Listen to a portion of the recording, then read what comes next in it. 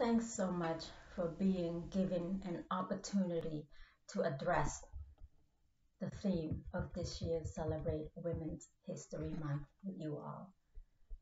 From challenge comes change. We choose change. Strikes a chord with every woman and certainly with my own evolution. I am a survivor of the killing fields in Cambodia, saved by the unshakable determination of my mother.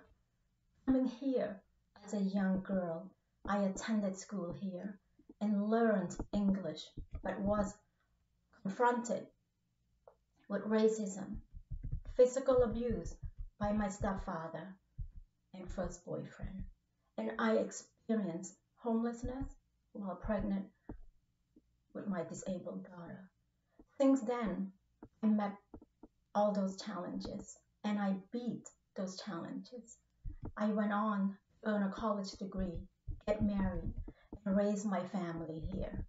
I started out with typing skills only. I got my first real job at a large law firm in Lowell.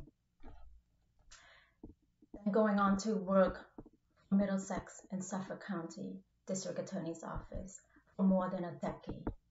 From there, I was so proud to work for Congresswoman Nikki Saunders during her entire time in office, and was most recently Chief of External and Governmental Relations at the Lowell Community Health Center.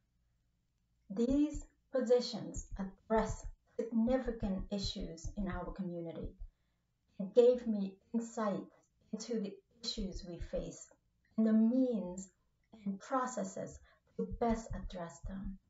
And now I am the Massachusetts State Representative from the 17 Middlesex District, representing Lowell and one precinct in Chelmsford.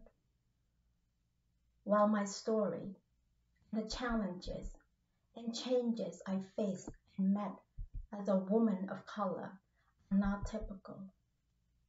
Many women I have known and learned from over the last 30 years have faced, met, and overcome far worse than I had to.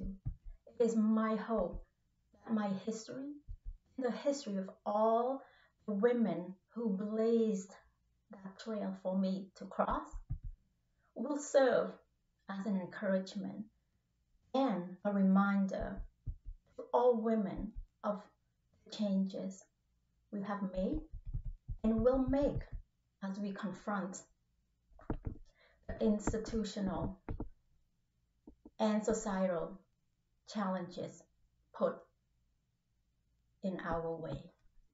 Thank you.